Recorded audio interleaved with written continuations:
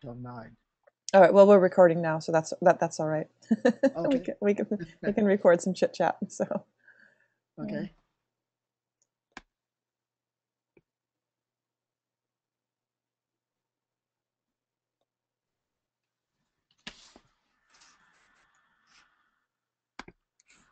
all right, there you are. We saw you. Oh, really? Oh, Hmm. now that's interesting. I hadn't thought. So I had my.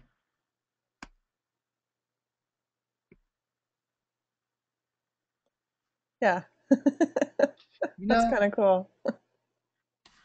actually, in some ways, maybe I might do this at the beginning because the only thing I find, actually, I find the webinars sometimes they're a little strange that you just have just Yeah, the you don't have people, you have voices.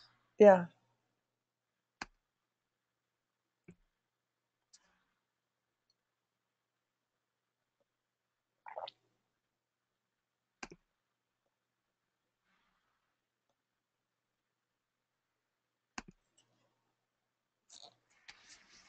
Looks like I have a halo there, doesn't Yeah. it? Nice.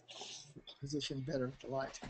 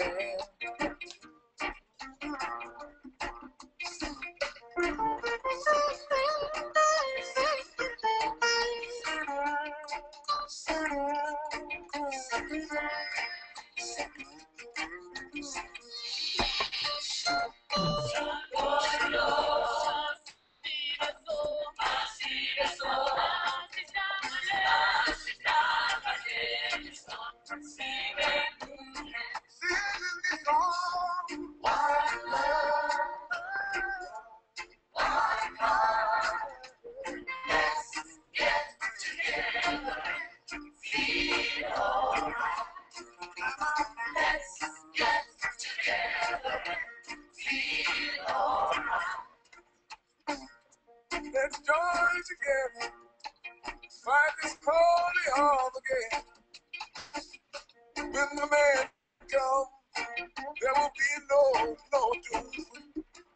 Happy on those whose chances grow nearer. They ain't no high place from the Father of creation. We got one love, one heart, with hands together. Okay.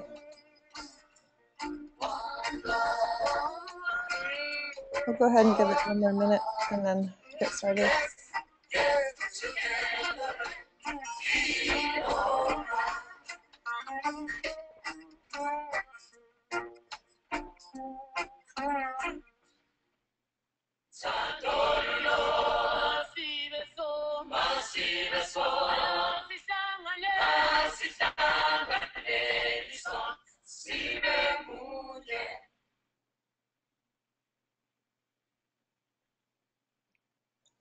Beautiful.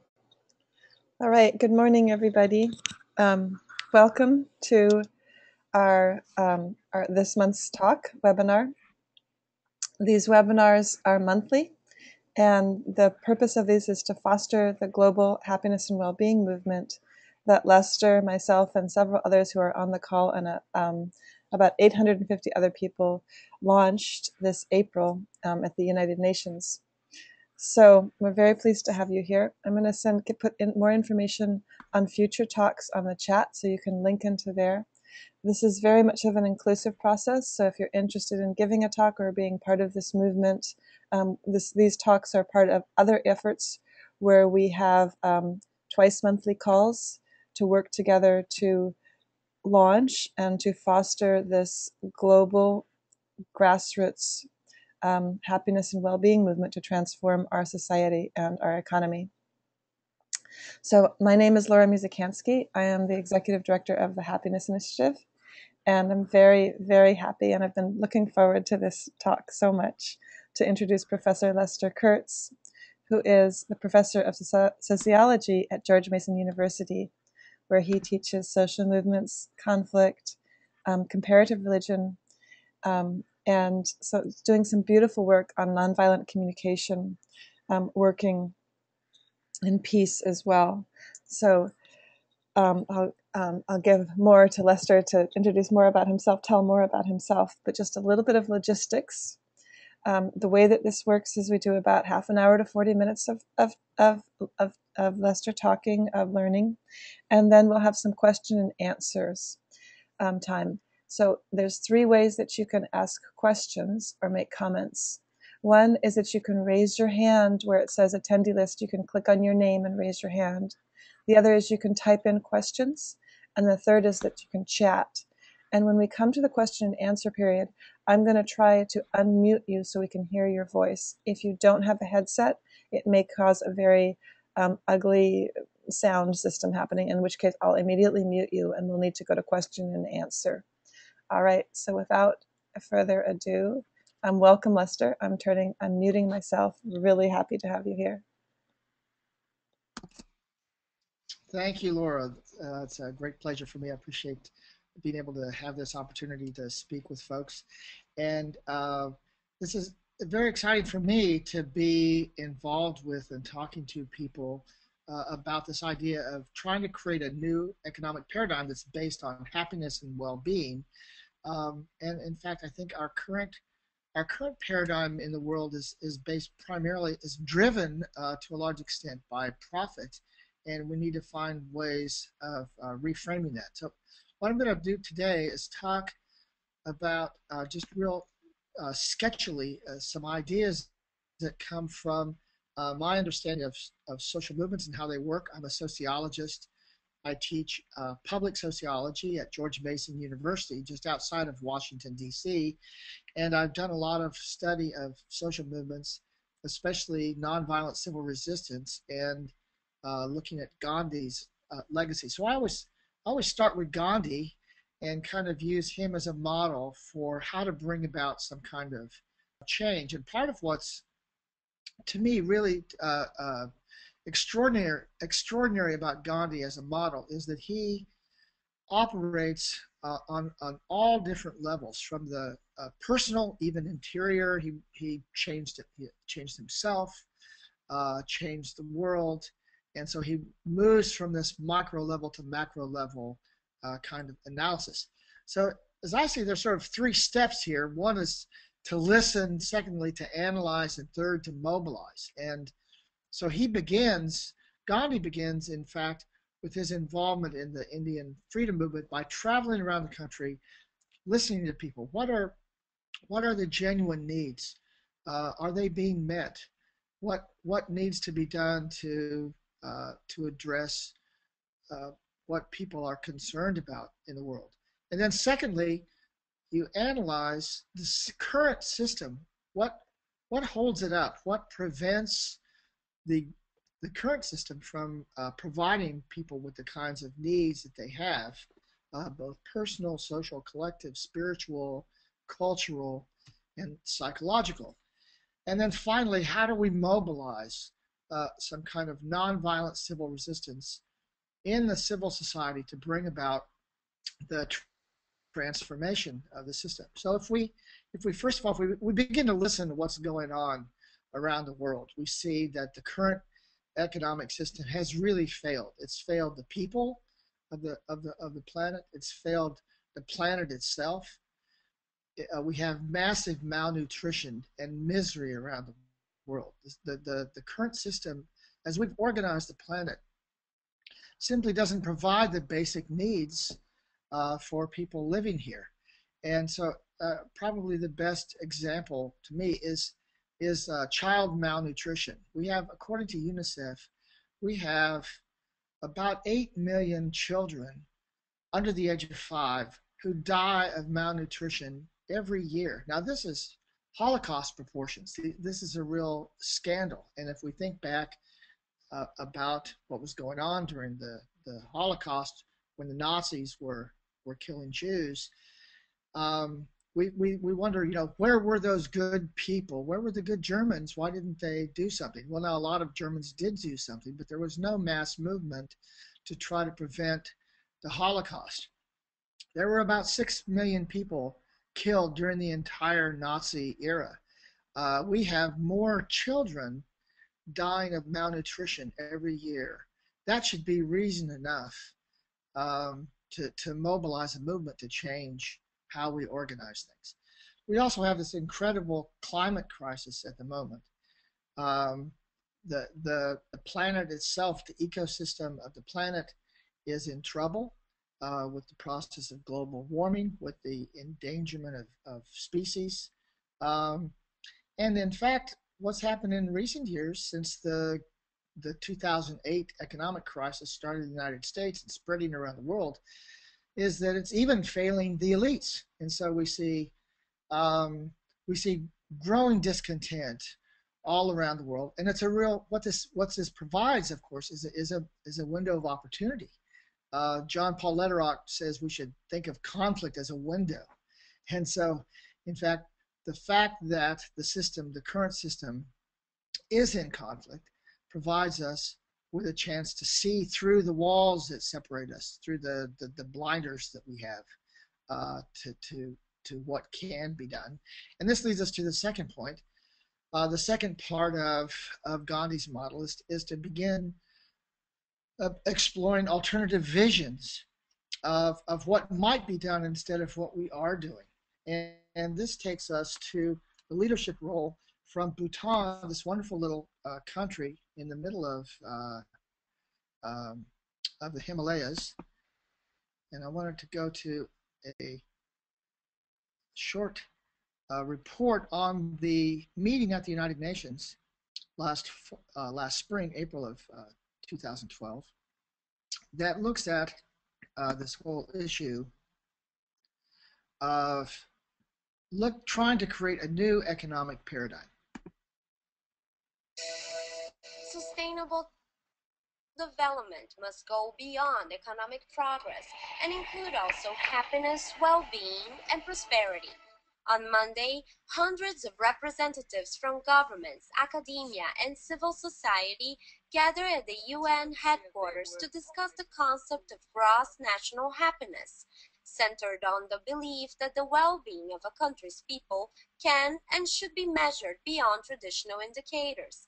Organized by the government of Bhutan, the high-level debate on happiness and well-being follows last year's resolution by the General Assembly, which asked countries to put people's happiness at the core of growth and development. Secretary General Ban Ki-moon talked about how countries have advanced this new perspective in recent years, as well as the importance of establishing a sustainable development index. We need a new economic paradigm that recognizes the parity between the three pillars of sustainable development. Social, economic, and environmental well-being are indivisible. Together, they define global happiness. The debate focused on such issues as wealth distribution and a better relationship with the environment. Speakers also examined the interplay between economic gains and their social and environmental costs. The meeting jump-started thinking on the creation of a new development model to be presented at Rio Plus 20, the United Nations Conference on Sustainable Development, which will take place in Rio de Janeiro, Brazil, next June.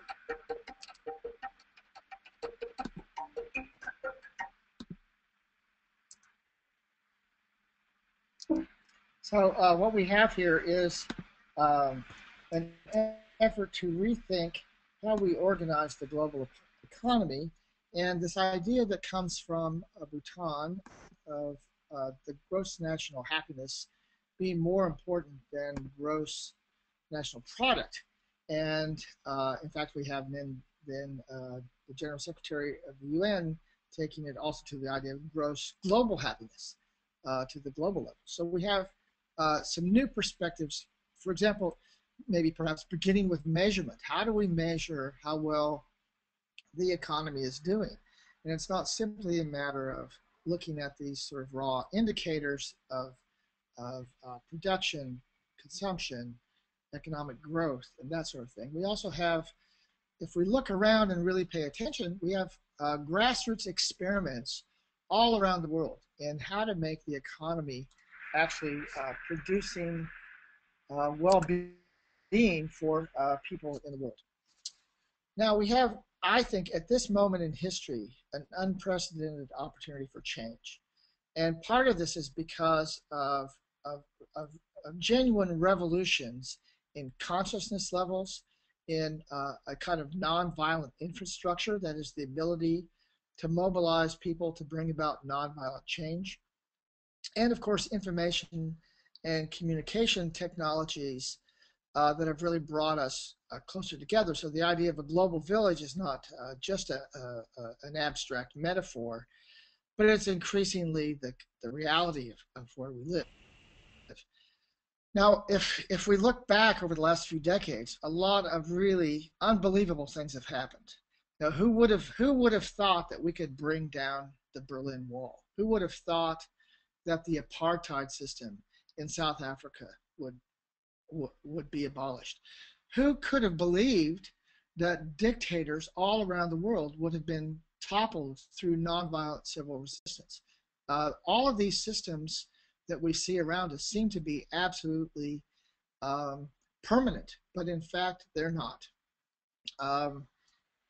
And we have new ways of going about precipitating change by organizing people to create a counterbalance to the sometimes destructive systems that are in place in various parts of the world.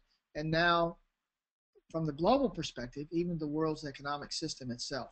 Now, it seems a bit far-fetched to think that we could create some kind of global movement of citizens, concerned citizens, to transform the world's economic system.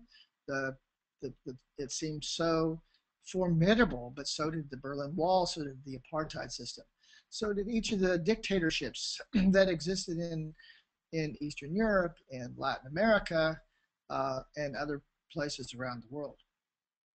So the next step after listening to what's going on is to analyze. And here I bring in some tools from the sociology of social movements from the study of nonviolent civil resistance. And I'm going to just run through some of these very quickly. If people want to ask questions as I go through, please feel free. Laura can see if you raise your hand on the control button there. Uh, and then we can discuss these in more detail if we have time at the end. So I'll start with kind of the sociological study of social movements. This is something I teach in my classes at George Mason. Some of the kind of different approaches to looking at social movements involve how do people mobilize resources, how do they identify political opportunities, what kind of framing processes do social movements go through to present their message effectively to potential audiences, people who might become involved in the movement, bystanders who are observing, the people within the power structure who are not monolithic, which is not, it's not a monolithic structure because there are individuals within any existing system that have their own free will, have their own ideas about things. And in fact, this is how dictators often fall, when people within the system began to have questions, to ask questions about the legitimacy of the regime, and oftentimes go over to the opposition, sympathize, or they resist in some kind of low risk ways within their positions within the government, for example. The nonviolent civil resistance is a sort of related field now. It's a growing field of study. I'm actually co-teaching a course with Maciej Bartkowski at George Mason on nonviolent conflict, nonviolent civil resistance, where we go through this literature which parallels the sociological literature. It's actually interdisciplinary and draws from the experience and examination, scholarly study of various resistance movements around the world. And then finally, we want to analyze the visions that are being put forth. So essentially, where we need to begin, I think, is to recognize that there are multiple sources of power. Power doesn't just grow out of the barrel of a gun. It doesn't just grow out of the ownership of a multinational corporation, but in fact, there are alternative sources of power that lie with collective action by people, by what Gandhi called truth force, which he thought was more powerful than brute force, the ability to sort of suppress people through violence. So the analysis of people power involves looking at the various pillars of support that hold up the system. I'll say some more about that in a moment. And then engaging in non-cooperation with those aspects of the system we believe are unjust or destructive, and then mobilizing people to join us in various actions to bring about some kind of change in the system. Now, part of what's interesting about what's happened in recent years is that this kind of nonviolent civil resistance has really been successful, and it should give us hope that we can create something different on the planet in terms of our economic system by mobilizing people from the grassroots in various localities where we actually live and work in day-to-day life to the larger macroeconomic systems that mold and shape the context within which our daily lives take place. There's a wonderful, there's an article in International Security a number of years ago, and now a subsequent book published by Erica Chenoweth and Maria Stefan at Princeton University Press last year, Why Civil Resistance Works. And from, I borrowed this slide from Erica Chenoweth's presentation about their study. They have what they call NAVCO, a nonviolent and violent campaign outcomes database. Essentially what they did is they went back and looked at 323 campaigns to bring about change over a 100-year period. And they compared violent movements with nonviolent movements. What they found was really quite remarkable. During this century, from 1900, just over a century, 1900 to 2006, more than half of the nonviolent movements to bring about extraordinary change. And this is, if you look at the second, at the notion of the third point here, campaign goals, these are movements to bring about regime change, anti-occupation, or secession. That is, to bring down a dictator, to drive out foreign troops, or to break away from a nation. So these are not minor movements just trying to get a new law changed, a new law passed, but to bring about some really massive change within a country. And nonviolent movements were, more than half of them were successful at bringing about that kind of dramatic change. A little over 20% were partially successful. And about 60% of the violent movements were failures at bringing about their campaign goals. Now, if we look, in fact, over time, what we see is that violent movements have become increasingly unsuccessful. Nonviolent movements, over a period of several decades, have become increasingly successful. Now, if you're wondering why I spend so much time talking about this, it's because this should give us hope that we can bring about the kind of change that we need to. In the end, Chenoweth and Stefan argue that the single most important thing about a movement, the most important determinant of its success, was the ability to mobilize large numbers of people. And so the more people that got involved, the more likely the movement was to succeed. And mass nonviolent action are also more likely to divide the regime, that is, to create division within the people running the regime. The main reason why nonviolent resistance works better is lower physical, informational, moral, and commitment barriers. It's just easier to participate. And here you see how much more successful campaigns are if they have larger numbers of people involved. So what does this say to us about mobilizing a movement for transforming the world's economic paradigm? And here I go back again to Gandhi. Resist the old system, begin building a new one that you want to replace it at the same time. So we need, first of all, some kind of vision of tomorrow. What kind of system do we want instead of the one that we have? And here we have this happiness and well-being paradigm. Secondly, we have to analyze the pillars of support of the current system, and then we have to talk about how to mobilize through protest and persuasion, non-cooperation, and intervention. So let me talk a little bit about this kind of strategic planning process. And I would encourage you to take a look. You can download from the internet I don't seem to be able to go to, here it is, it's coming up. There's a wonderful guide to effective nonviolent struggle that you can download from the internet. If you just Google this Canvas Core curriculum, it'll show you, you can download this. It's actually a workbook for strategic planning for a movement. And I want to give you a sort of idea of how this works today, just a kind of brief overview. Also bringing in some of these other lessons from the sociological tradition. So we start with the vision of tomorrow. They suggest you look at, what kind of society do you want? Human rights, civic life, general welfare, the rule of law, how do you do away with corruption, what kind of religious, spiritual life, economics, law enforcement, and so on do you want?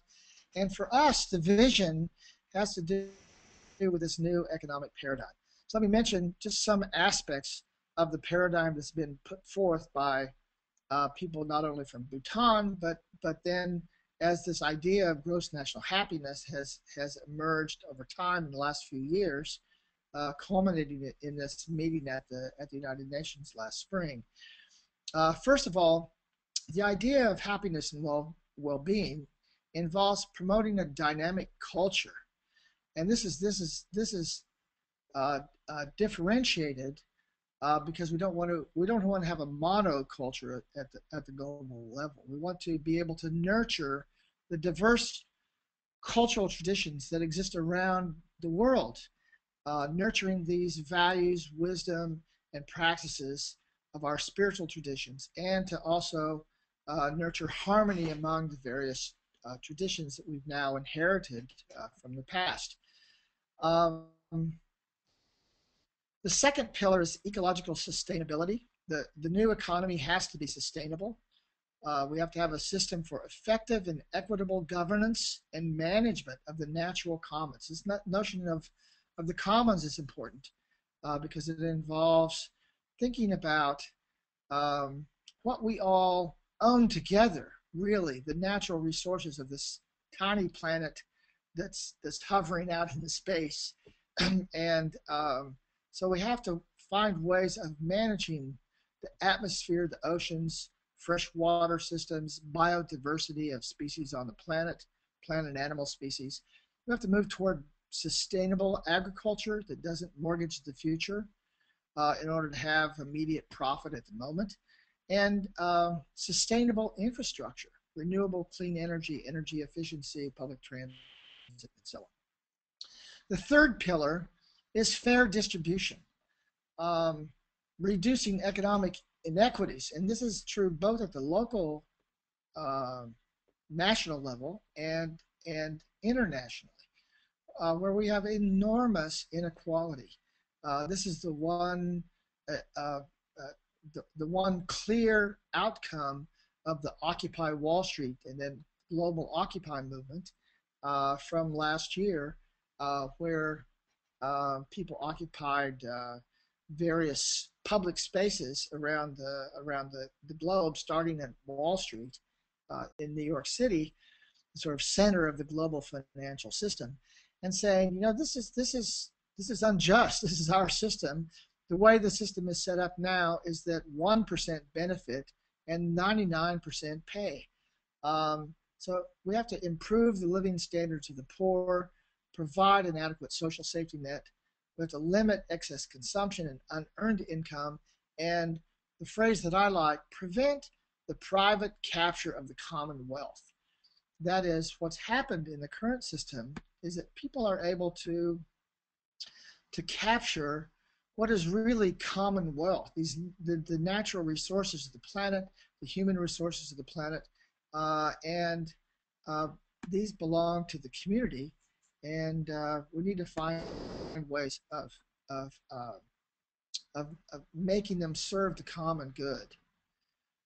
The final pillar is the efficient use of resources, and this is an important kind of concrete first step that a lot of people have suggested for a movement to transform the economy. That is by having what are called full cost accounting measures. I'm not an economist, so my mind always goes blurry when I start looking at these things like internalized externalities. But basically, the idea is that the costs of production and distribution is it doesn't take into account the damage that's done or the costs of to human social organization and well-being of the economic processes. So the next step is to look at various sources of power. What is it that holds up the current system? What are the pillars of support?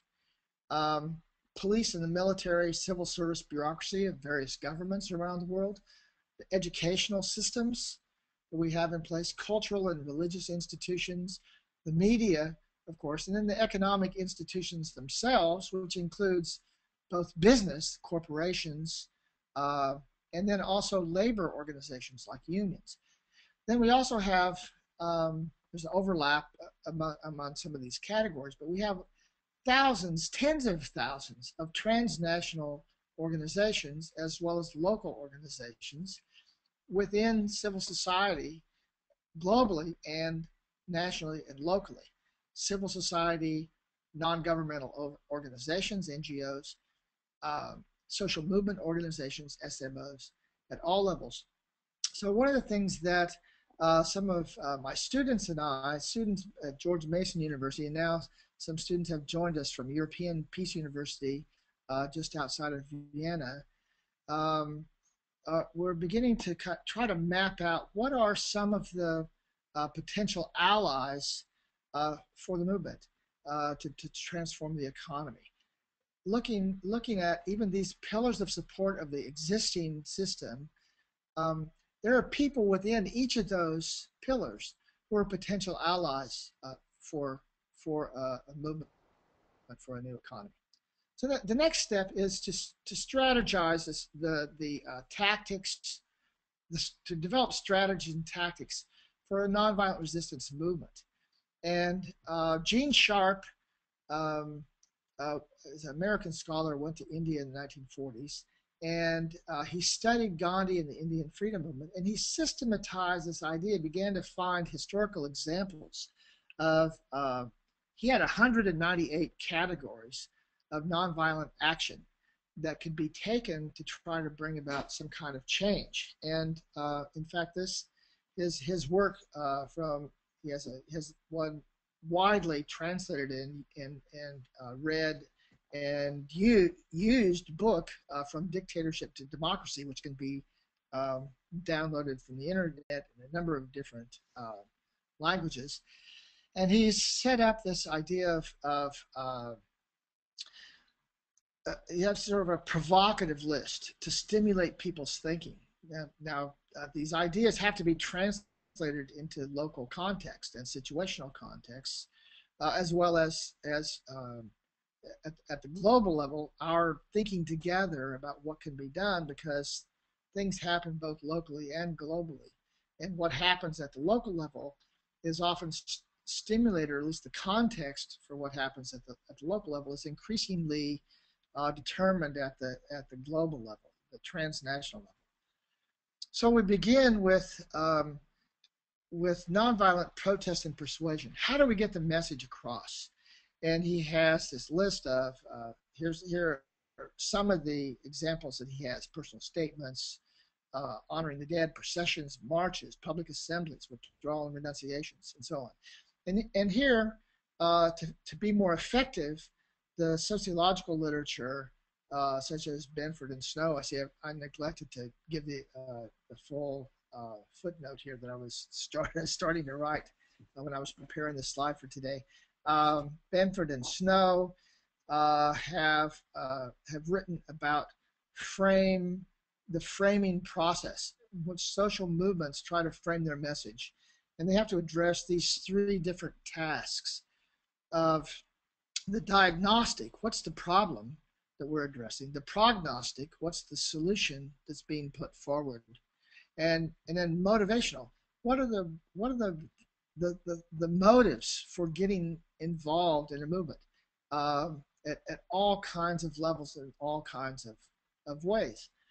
This includes frame resonance and frame alignment. That is, Benford and Snow, David Snow and Robert Benford talk about how a social movement needs to have a way of talking about their issues that resonates with potential audience.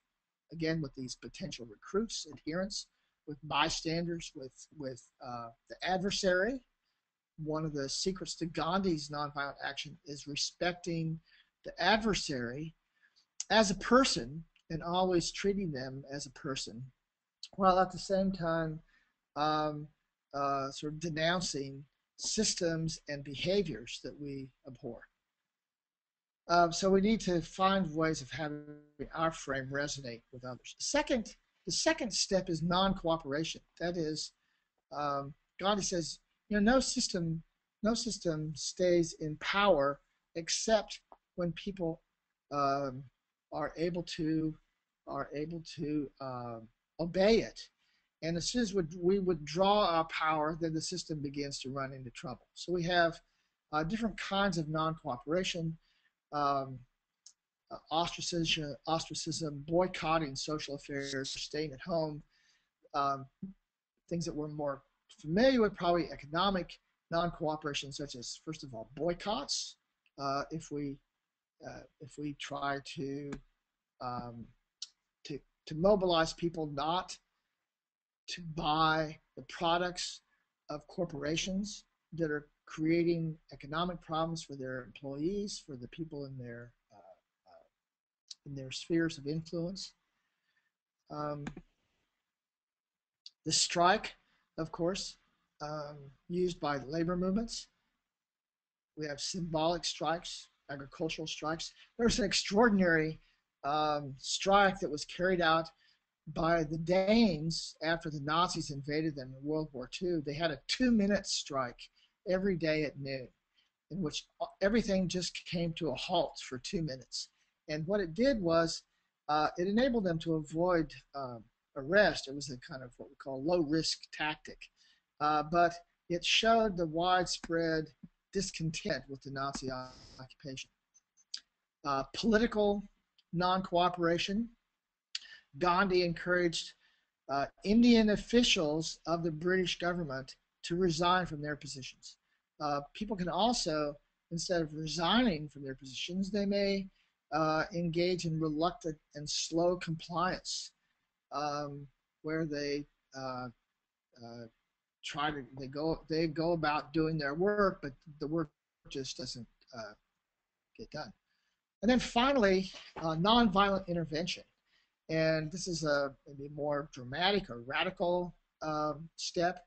And my guess is that there are probably points as this movement progresses to try to change the economic structure that we'll see the need for some kind of nonviolent intervention. We had on a microcosmic level in the American Civil Rights Movement, sit-ins at lunch counters where there was a legal segregation where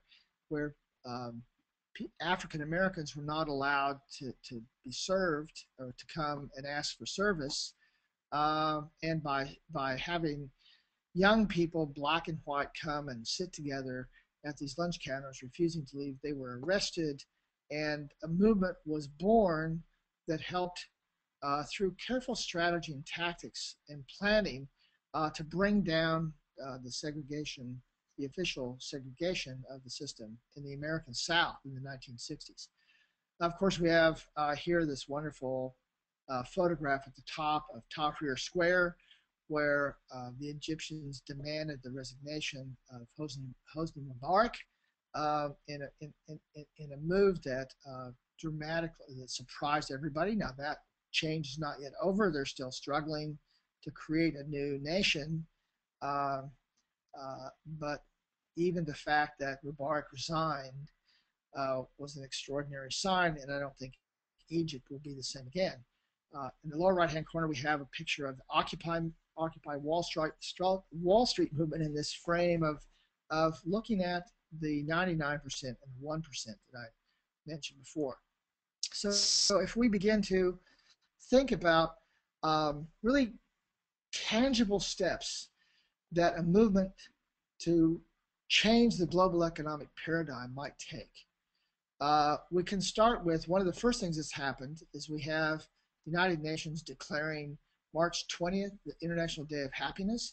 It'll be a day to educate and celebrate. We're trying to encourage people all around the planet to have some kind of event wherever you live. You can organize an event, and there will be a website that has resources and guides, but people can do whatever they think is appropriate in their own location.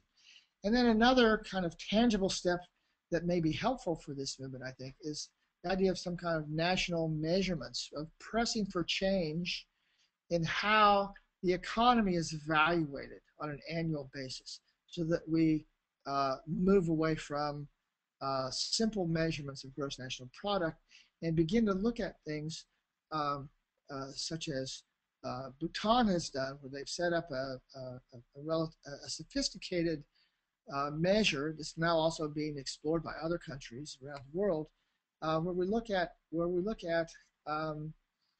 the sustainability issue. How has the environment fared over the last year? What's the level of inequality? What are the levels of education, of healthcare, uh, and so on? Some of the kinds of things that have been explored. This is not entirely new. We have things like the Human Development Index, the Peace Index, and so on. So people have already begun to recognize the limitations of the gross national product, narrow way of measuring things. So let me stop there and turn it over to see if there are questions and comments that people might have. Beautiful. Thank you, Lester. So now is the time when you can go ahead and you can ask questions. And there's, as stated before, there's a couple ways that you can do that. You can raise your hand. So if you see the attendee list, you'll see your name and you can just raise your hand. Or you can type in a question in the question, or you can type in a question in the chat. So I'll go ahead and get it going. Lester, I'd really love to hear from you what you think the next step needs to be around the Occupy movement, and how does that work with the happiness movement? Uh-huh.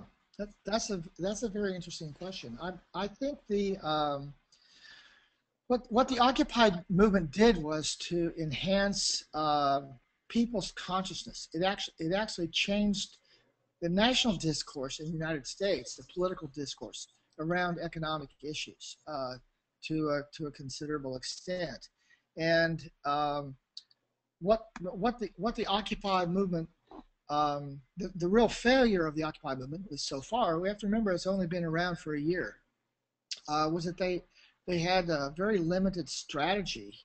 That is, they were organized almost entirely around this one tactic of occupying a particular geographical area. Now, this also made them immediately vulnerable to attacks by the police. And so the main problem that the movement faced in that instance was this problem of limited tactics and strategies. Now, the movement itself has been experimenting. The Occupy movement has been experimenting with other strategies and tactics, such as helping people who are being moved out of their homes, who've lost their homes through foreclosures by the banks, and so on, and addressing specific economic institutions, especially banks. And I think, although the movement has not been visible and in the news, there has been a lot of transformation going on, and some creative thinking that was sort of spurred by that movement. Now, it seems to me like one of the things that we can do is if we think of this happiness movement, as we've been calling it, as I think a kind of enabler also of other movement, because it's a kind of hybrid movement. We're trying to bring together lots of different movements. First of all, there are things like the Occupy movement. There are peace and justice movements. There are religious institutions, educational institutions, labor movements, various sorts all around the world that are working on peace and justice issues, reducing inequality, seeking for justice, looking at the links between war and injustice, finding ways of bringing about legal change, of engaging in civil disobedience when there are moments of sort of gross injustice, even the infrastructures of human rights, from the reconciliation commissions to the International Criminal Court, which are kind of different models for how you address abuses of human rights. So we have that kind of cluster of peace and justice movements. And there's also this enormous collection of environmental movements around the world. And So part of what this happiness movement, the idea is that it is, I think, to sort of foster communication, collaboration among these movements that have been working on different issues that are actually interconnected and interdependent. But sometimes we tend to work in our own specific areas and think of them as being disconnected from other places. Um, then it's also a hybrid, is a kind of hybrid movement in the sense it's grassroots, it's bottom up, we're trying to get in touch with people around the world. This is one of the things that some of my students have been working on, is looking at who are some of these allies. For example, there's a yearbook of international associations. It has tens of thousands of organizations working on lots of different issues. So, for example, one of our students, a young woman from Lebanon, who's at George Mason, is doing a search of organizations in this annual yearbook that say they're working in the areas of human rights. So let's begin to map these out, look at where they are around the world, find out what they're doing, and begin to connect them. So we have this, some of the kinds of advantages that the Occupy movement had of framing the issue, of saying, look, 1% of the world is benefiting from the system and 99% of us are paying for it. And then kind of moving beyond that to a much more sophisticated and a rich texture of strategies and tactics that we can engage in. Great.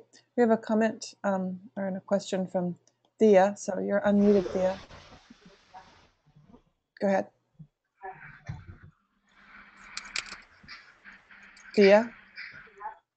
Oh, I was interested in just bringing up the conversation for all groups, something that they already know, which is, does money make you happy? And then to maybe stimulate the question, how much do you need to be happy? Great. Okay, I'm going to go ahead and mute you back again, Thea. So, Lester, if you wanted to reply to that. Thanks. Yeah, that's a wonderful question, and I think there's been some good research on this that shows.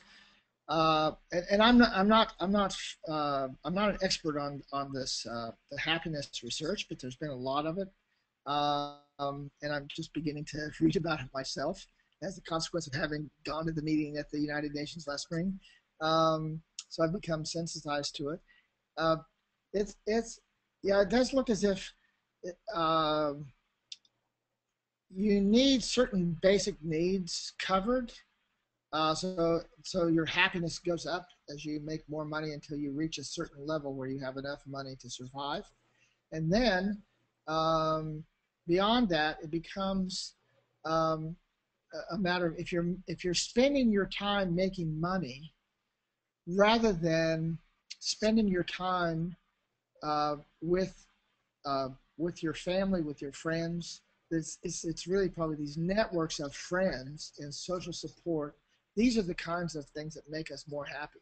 And so there is some good evidence that suggests that sort of just accumulating wealth has a really limited effect on happiness. Great, beautiful. All right, so Lorna has, Lorna, I'm going to unmute you. Go ahead, Lorna.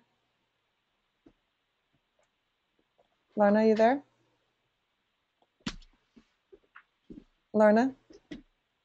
Okay. I'm going to go ahead and mute Lorna again since she's not coming in. So her questions are, what are the specific vulnerabilities of the current economic system, and how can we practically use it to the world's benefit to change it nonviolently?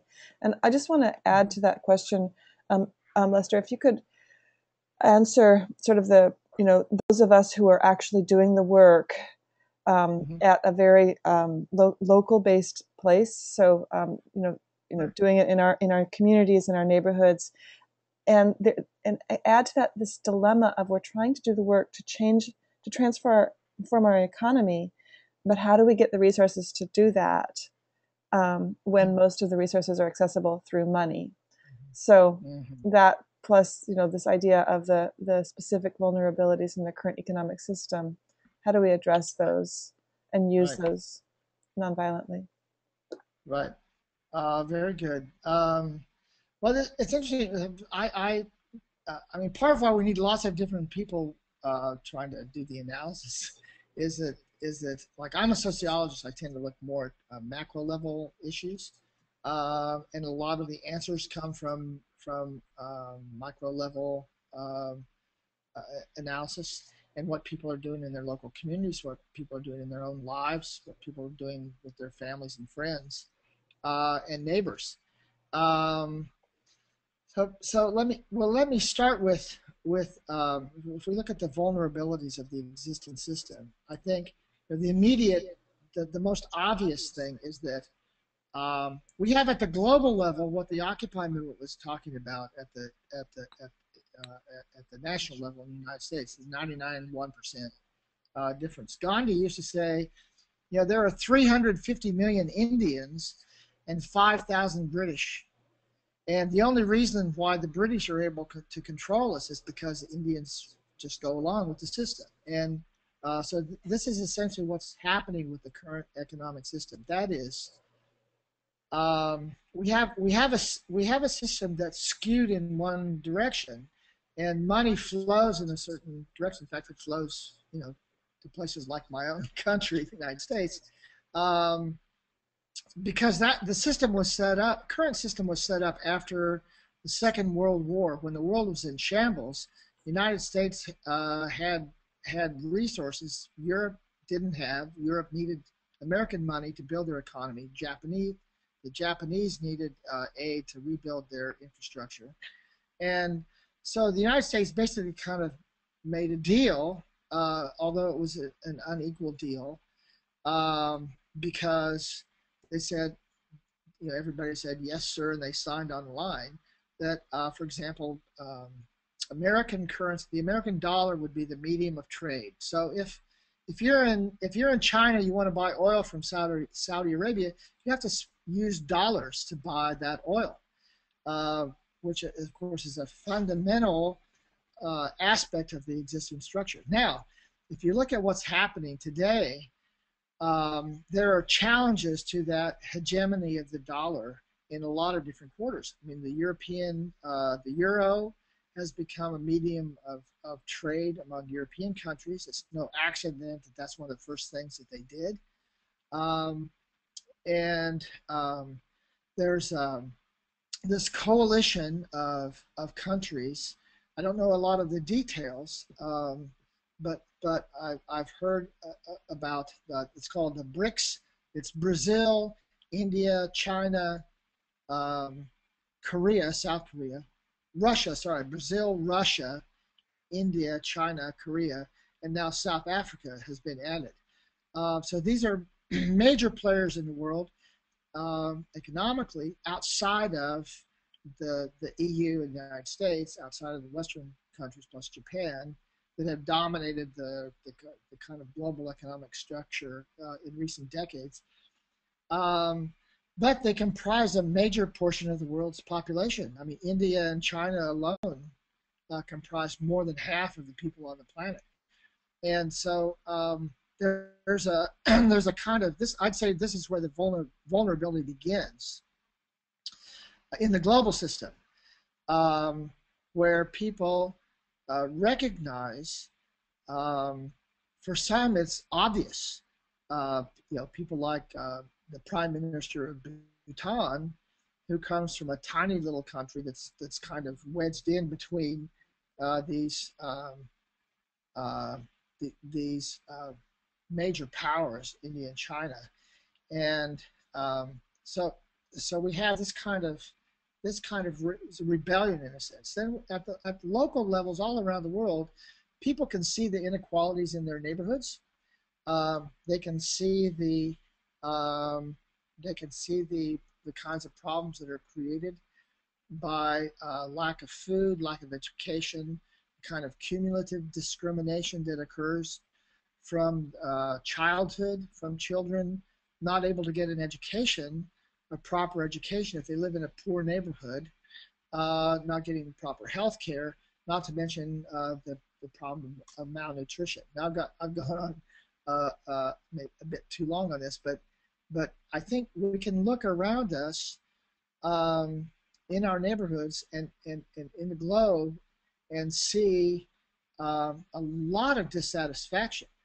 And I'm not even convinced that the people at the top, that the 1% are that satisfied with their lives. Many of them are trapped in jobs that completely consume them and don't give them time for friends and family.